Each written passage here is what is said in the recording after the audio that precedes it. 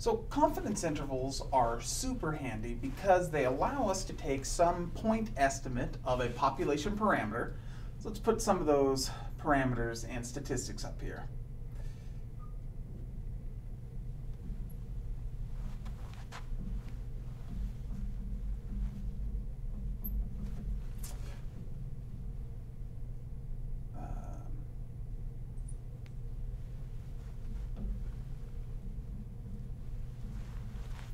So what these confidence intervals let us do is it lets us take a point estimate that we get from basically doing a statistic. So, we take a sample and we figure out the sample mean or the sample proportion.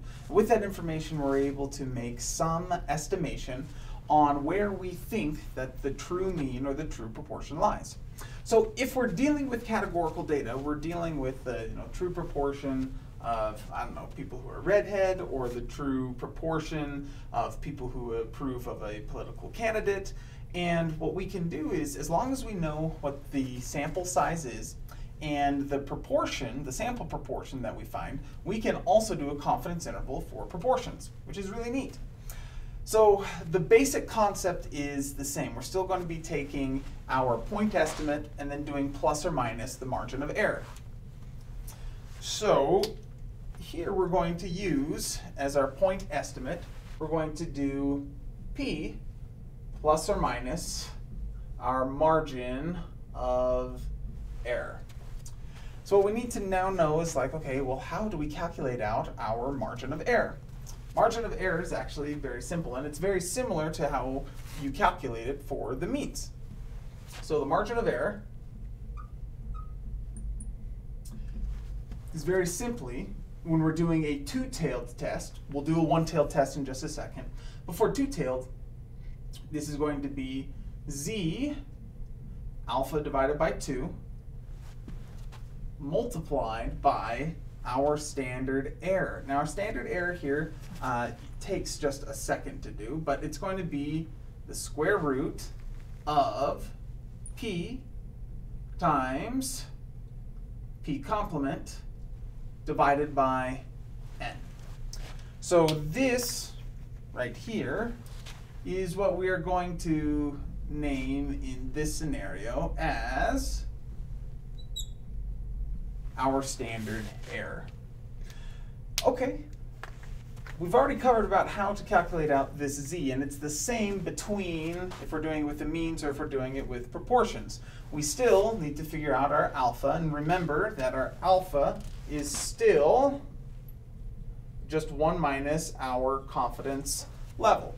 And so for our confidence level, remember that has to be given. Oftentimes it's 95%, but it doesn't have to be. It could be 80% or 99%. And to get our alpha, it's just 1 minus the confidence level. Quick review on that alpha. Remember that alpha is, in fact, the percent of the time on average that we're going to miss the true population mean using the testing scenario that we are in. Okay, so we've got this guy. And the only way that this thing works is if we still satisfy the central limit theorem. And so in order to use this guy, we need to say, okay, does our P times our sample size and our P times 1 minus the sample size, does that still equal greater than or equal to 15? So let's put that up. So for the central limit theorem, remember that N times P and N times P complement, both of those need to be greater than or equal to 15. If they don't, we should probably just hold off from doing this, this confidence interval, because this method, in order for us to use this method, we need to be able to say that the sampling distribution is approximately normal. And we're only able to do that if our sample size is sufficiently large that we've got at least 15 successes and 15 failures. So once we do that, though, it's the exact same methodology as we used with our means. We take the sample proportion that we have, plus or minus the margin of error. This is how we get our margin of error, the z-score, and our standard error here, which is the square root of the sample proportion times the complement of the sample proportion, all divided by n. You take the square root of that guy. And so that's how we do a two-tailed, let's put that up. This is a two-tailed confidence interval.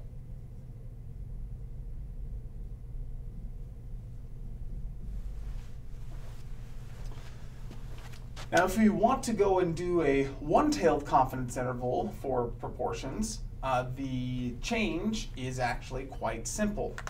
Here's all that we have to do. Let's go ahead and just erase a few things. So let's erase this plus and minus. These still hold, central limit theorem still holds, how we calculate alpha still holds, but this, remember, if we're doing one-tailed, we're throwing it all of the error to one side. So let's just draw a picture of that real quick. So if we're doing two-tailed, just conceptually, we're doing this, where we're throwing some of that alpha error onto both tails. Now if we're doing one-tailed, we've got two options. And it just depends on what the problem is asking for. So on one, we could be asking that some value, or the mean of the proportion is at least some value, and the other one is that confident that it's no more than some value. So we've got the one-tails, we've got the two-tails.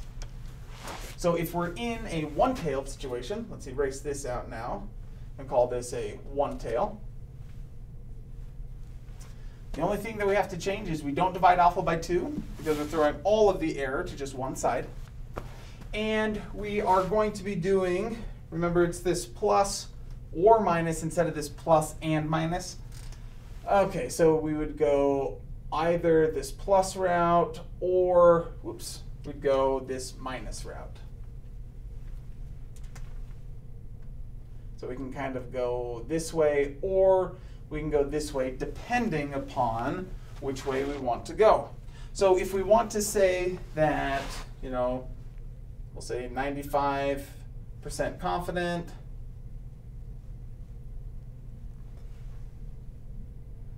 that the true proportion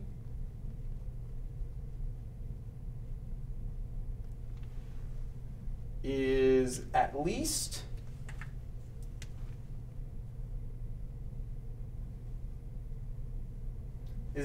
some value, we would be doing this one-tail, saying that it's at least this critical point. Might be bigger, but we're saying that we're 95% confident that it's at least. So let's do at least is going to be